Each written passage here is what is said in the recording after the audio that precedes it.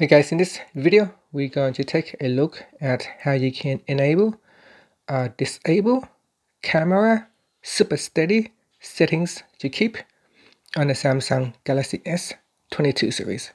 First, let's go back to the home screen by tapping on the home button at the bottom of the screen.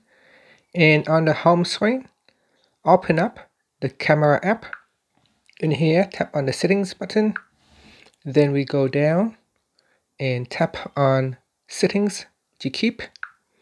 Next, tap on super steady toggle button to switch it on or switch it off.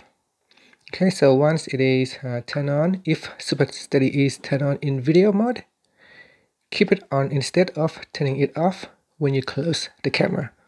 So you can choose to have it on.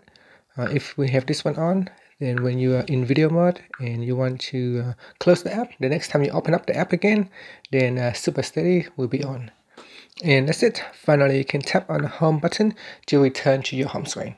Thank you for watching this video. Please subscribe to my channel for more videos.